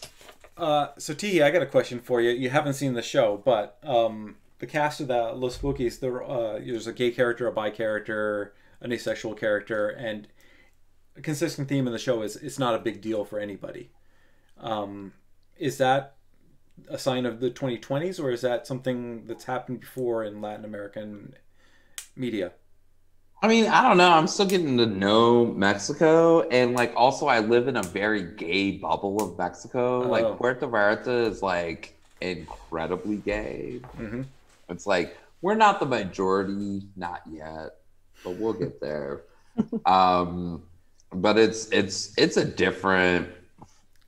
It's you live outside of the United States, so you go from a place where the United States are not the majority. Mexicans and Canadians are the majority. But then you go to Puerto Vallarta where straight people are also not the majority. So I'm used to being a minority, and now I'm somewhere floating in between. Mm-hmm. But is it being treated like it's no big deal, that's not really what I see out here. Mm-hmm. I see a lot of like sympathy and empathy for straight men who are like, I just showed up, I'm on vacation, I'm hoping I can meet some girls. And we're like, Wrong place, dude. You should have done your research, dude. Yeah. God bless. Like, I hope you're fine. How long are you here? They're like 3 weeks. And you're like, Well, yeah. yeah. But there's still a racial dynamic that I think is happening here. Where like, not that I don't have problems getting laid. I don't have problems getting laid when I want to get laid. But like some white gay men who are here, they're like, I step outside and I'm fucking somebody. And I'm like, that is not my experience. And I'm like, what would that look like? Like, I can't even imagine that. I dreamed of that, but like, it's not ever happened. And I live in this like gay tropical paradise. It's still not happening. But I guess I'm the wrong skin color for that. So we'll see. Not that I can't get laid. I can get laid.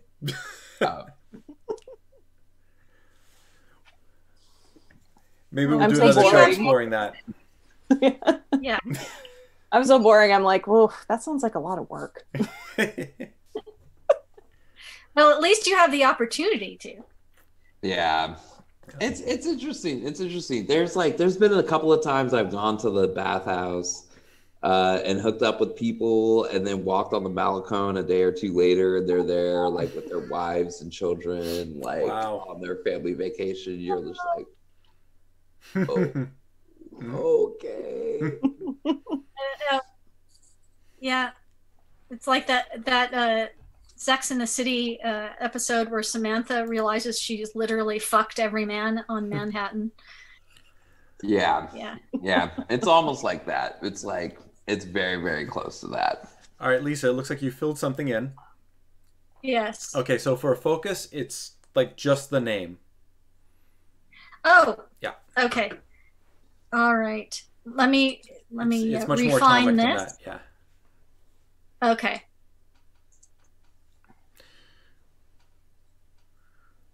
All right. I'm just going to put his name. All right. There we go. And go ahead and put your name in parentheses after that so we keep track of who the lens is. Oh. Right. You told me that before. All right. So the focus is Ratyrian, who is sort of the Rizzo the Rat character, right? Yes. Okay. And where are we drawing him from? He's in the first column. Yes, that's it. Okay, cool. My microphone was in the way. Thank you. It's a report from the informant. Okay. Is that the only thing we know about him so far? Well, we know he eats cheese and that he knows things. Okay. And that he has to be carried around in a wheelbarrow. That's how he travels. Oh, okay. That was down in the palette. Gotcha. Yeah. Okay. Okay, so Lisa, now you can create 1 or 2, as long as they're nested, period event scenes involving him. Okay. So they can either be under the current periods or I can make a new one. Is that it? You can make a new period if you like. And then I put a scene or an event and a scene? No. If you do a period, then you create an event inside that period. If you create an event, then you create a scene inside that event. Okay, so just 2 levels. Yeah. Yeah, 2 levels. Got it. Okay. But you can create a period. Okay.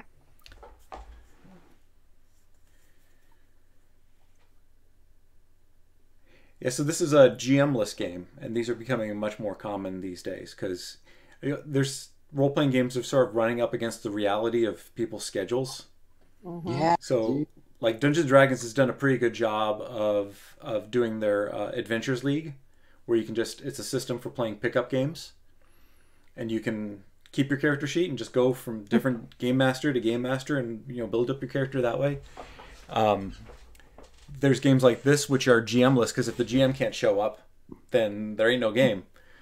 And this one obviously is not like a traditional role-playing game, but there's stuff like Ironsworn, which is a little bit closer to that, where there's just no GM and you just sort of communally flesh out a story from beginning to end. Somebody compared role-playing games as sort of just if it's you line up the history with jazz, it's just getting into the bebop era. Ooh.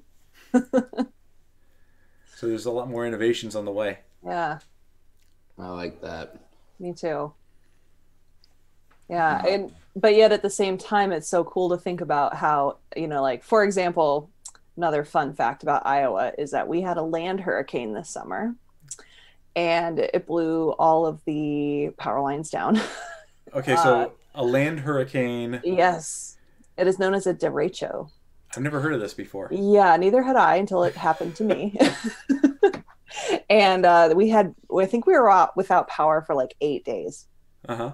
But we still had our gaming group because we didn't need any technology whatsoever to do it. And so that's something I still think is pretty cool about the traditional book, paper, pencil, roll the dice stuff. And it's somewhat mobile. If you're not using figs and stuff, you can take it with you.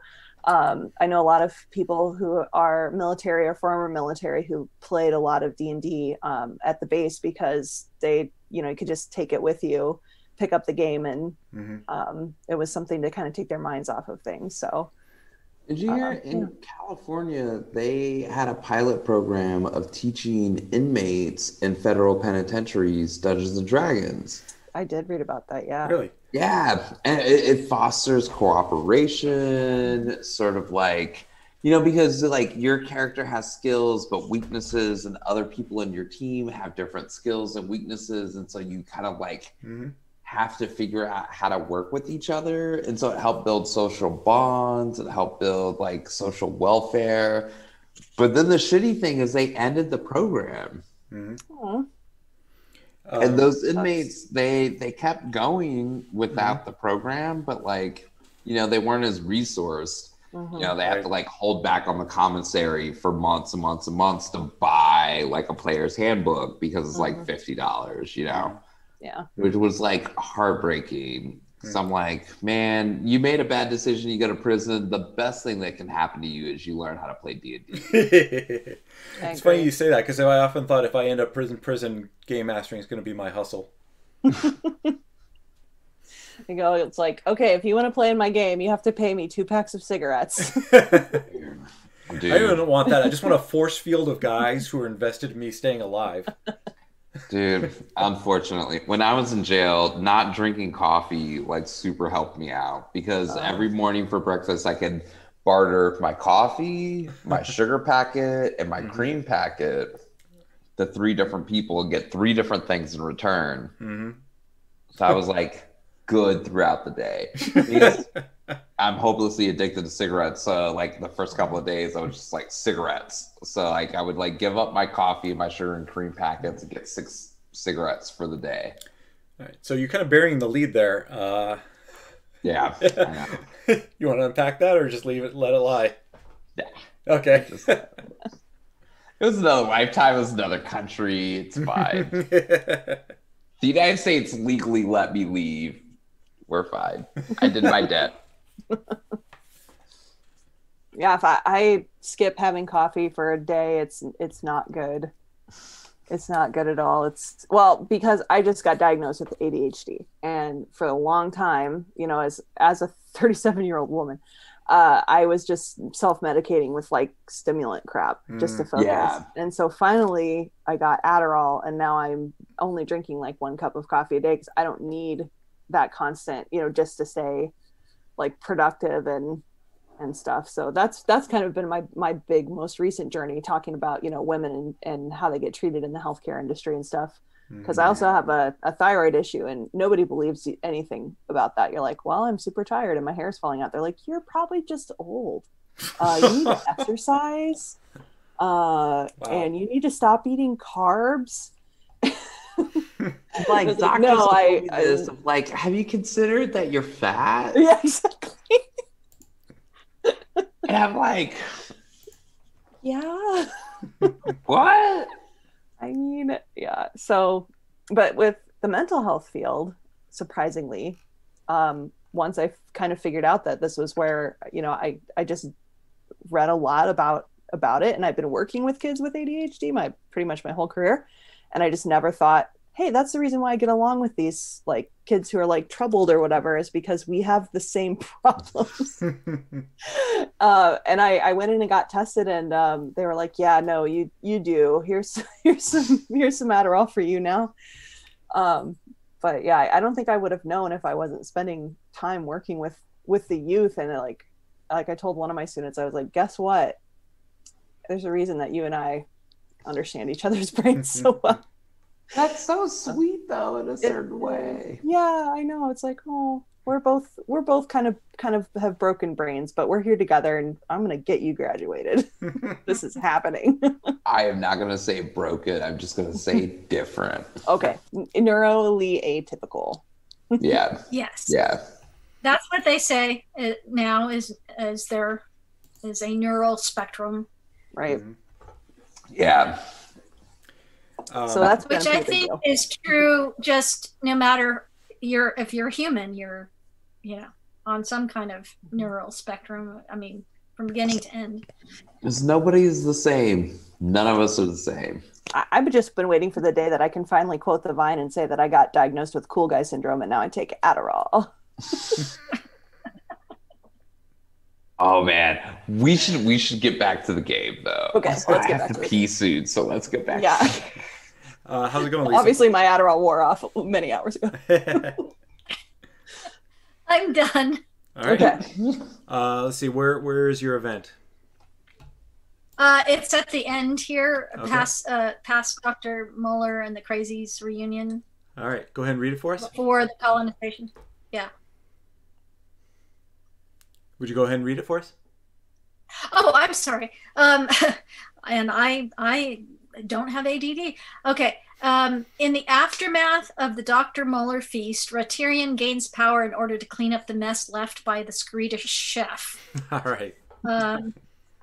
Tyrion puts a plan in motion to get revenge on Bosco the Trash King and his instrument of confection, the Swedish chef. All right. We are coming up on 2 hours. So how do you feel about wrapping it up? Okay. I'm a cigarette smoker. I'm about to completely change my personality if I don't. All right. Let's just go. Let's give a summary here. Take turns reading the columns.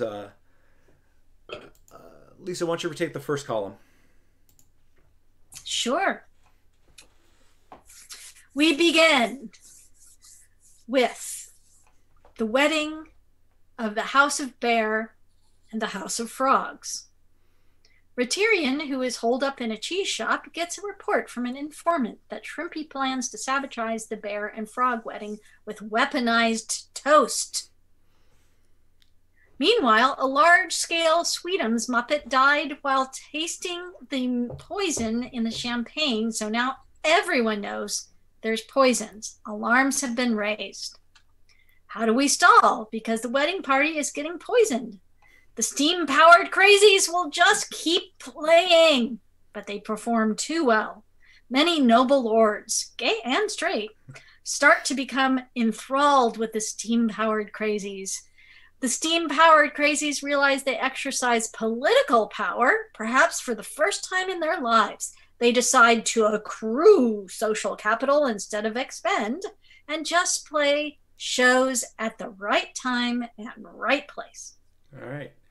T, why don't you take the next one, and then you can. I think you said you had to go to the bathroom. Yes. Okay, so take the short one and go.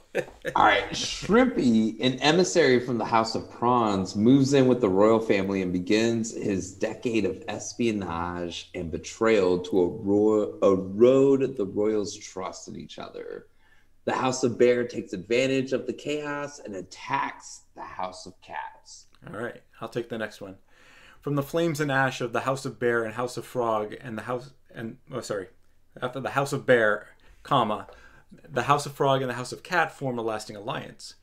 During the weeks of tense negotiations of the House of the Frog and the House of the Cat for a better future, Tempers flare, negotiations crumble until the steam-powered crazies show up and play the gig, and everyone has such a good time that the alliance goes forward. How can the alliance between the cat and frog go forward when Creamy, the leader of the House of Frog, is so stubborn and unyielding? The negotiators take a break and enjoy some of the grog in the courtyard. The steam-powered crazies show up and rock the house. They give Creamit a ukulele just as a rainbow, a most auspicious omen, appears in the sky. He sings from the heart, and it softens the cat people. The steam-powered crazies knew that Creamy needed to open his heart and speak from it, and the music was key. Lady Pixnalia finds that Creamit has fallen in love with a maiden from the steam-powered crazies, so she sends Sir Frogsalot, who is in her employ as a bodyguard, to Haya Creamit as he goes on an ambassadorial mission to the land of the Rainbow Connection. All right. Amelia, please take the next one. All right, so Dr. Moeller and the Steam-Powered Crazies reunion tour was set to take the West of Toast by storm, but audiences hated the new band. So then, Bosco the Trash King is hired by the Steam-Powered Crazies' former fan club president to assassinate Dr. Moeller in revenge for his decision to switch up the band's lineup. Bosco farms the assassination out to the Screedish chef of the far Northlands, who tricks the steam-powered crazies to come to a feast where he feeds them some meat pies that contain the remains of the murdered Dr. Moeller. Lisa, take the penultimate column, please. In the aftermath of the Dr. Moeller feast, Raterian gains power in order to clean up the mess left by the Screedish chef. Raterian puts a plan in motion to get revenge on Bosco the Trash King and his instrument of confection, the Screedish chef. And then the last period, which we never did quite touch on, was the colonization of the continent of Sarcosaurus. And there we go. Awesome. This would make a wonderful Muppet movie. I think we need to get on the bandwagon with that. In my head, one of the original members who got kicked out of the sea-powered crazies, ironically just ended up on the continent. And when other people showed up, they were like, holy crap, it's you. And then the real reunion tour began, but then they had to find a hot young singer to replace Dr. Moeller. The real reunion tour, except for with poison darts and tribal treaties that are not going to work out well. And I'm just imagining like scores of Elmos appearing in the dark jungles, and just they're all like, "I'm gonna kill you!" Like headdresses of like amazing shit, and they're just like bow and arrow, like yes, right, beautiful, yes. So you see how and we started with just a prompt, and we were a little bit confined because we had these two IP that we were sort of trying to navigate the two. But I think we threaded the needle pretty nicely here. Yeah. Right, Yeah, so, and Raterian will end up in Sarcosaurus as a tribal king, and he'll start to go mad. all right, let's do like one. Joseph Conroy things. Yeah. So let's see which one. How do you feel like a channel like this supports itself, guys? Mm. Do you think we do some sort of horrible ad read, or we have a Patreon page or something like that? I feel like Patreon's probably a little more your speed. Maybe if we had audience, maybe someday. Right now, all I'm asking is if you like this, go out and buy our books. Oh yeah. So let's come back to the panel. Let's do one more round of plugs. Amelia, go ahead and plug your book. Yeah, so my book is called Legendary, and it's an LGBT historical romance with a happy ending. You can buy it on Amazon, but it is on the Ingram catalog, so you can go to your local bookstore and ask them to order it for you, which is what I would prefer that you do. All right, Lisa, what you got coming up? Yeah. So what I have coming up is I'm going to be releasing Acid Wit for free on my website, lisamontagne.com, in the next couple of weeks as a teaser for the full collection of my creative nonfiction essays. And I'm hoping to get you guys interested in that. And also I'll be editing a volume called Red Flags that's going to be a modern love kind of all-inclusive what goes wrong with love stories that's going to coming up in the following year. All right, and Tihi, Dark Corners, tell us about that. Yeah, Dark Corners is a short story collection that is about the like seedy underbelly of America, but also about a bunch of queer people of color in magical realism terms and surrealism and absurdism and just like things get bonkers. It's really fucking funny. People buy Tihi's book. It's very, very funny. There's a couple of stories that have happy endings. Most of them don't, but that's fine because they help you grow as a person. I hope maybe, but they're just bizarre because if you're listening to this right now and you're a queer person of color, you already know that your life is bizarre. So these are your stories. All right, and I am Tone Milazzo. My book, subtly plugged, is The Faith Machine. It is a psychic espionage tale of two-fisted tale of heresy when a team of psychics and spies find a Soviet weapon that uses magic. Let me rephrase that. I need to get better at this. When they find a Soviet weaponization of religion and uncover it, and everybody wants it, so they're on the run. And then my previous book, which is the yellow box right there, is Picking Up the Ghost. And that's about ghost lies and voodoo on the Mississippi and a 14-year-old boy trying to find his father, who's dead. But that's not stopping him. I wish my dad was dead. Anyway. All right. We'll have links to everything we can link to in the show notes. And thank once again to my panel. And thanks to anyone who watched this far. Have a good one. Have a good one. Bye. Bye, guys. Nice talking to you.